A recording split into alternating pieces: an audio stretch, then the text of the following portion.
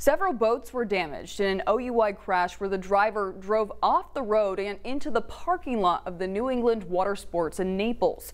Police say it happened just past midnight. The business is located at the intersection of Route 302 and Kansas Road in Naples. Police say a driver failed to make a turn, left the road and hit a motorboat sitting on a trailer in the parking lot. The force pushed the boat and the trailer into another boat, and then the second boat was pushed into a third boat. The driver took off on foot. About an hour later, police found and arrested 32-year-old Timothy Cottrell of Bridgeton. Police say there is varying damage and repair costs are estimated around $75,000.